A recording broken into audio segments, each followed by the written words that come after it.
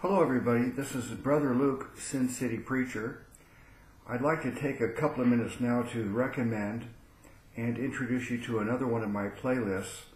This one is titled The Book of Proverbs, a verse-by-verse commentary. So the style of video, the style of Bible study or teaching for this is a verse-by-verse commentary.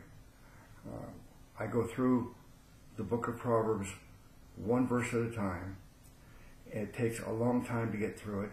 There's 46 videos on the playlist. They average about an hour each. Some are 2 hours, some are less than an hour. So there's a lot of content.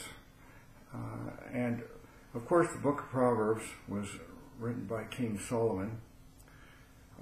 And the purpose of the book, he says in the beginning, is to teach his son what Solomon has learned about wisdom and pass this on to his son.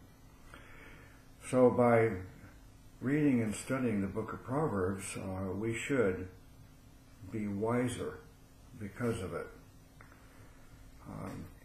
It's a very enjoyable book to read. It's not like other books of the Bible where the book is a historical account of people and events,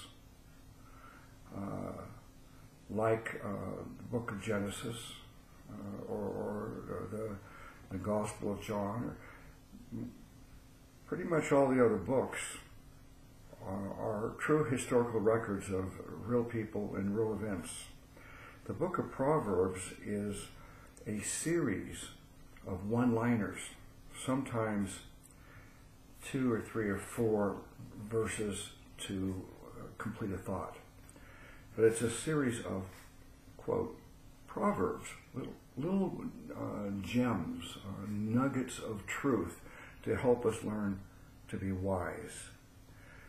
And it would be wise to not only read it and study it, but to apply it. In fact, that's the difference between wisdom and knowledge.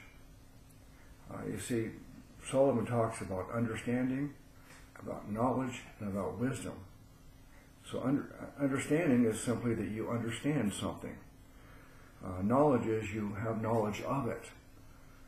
But wisdom is applying your understanding and knowledge, putting it into application for your benefit. So I hope you will watch this, and I look forward to your comments if you do.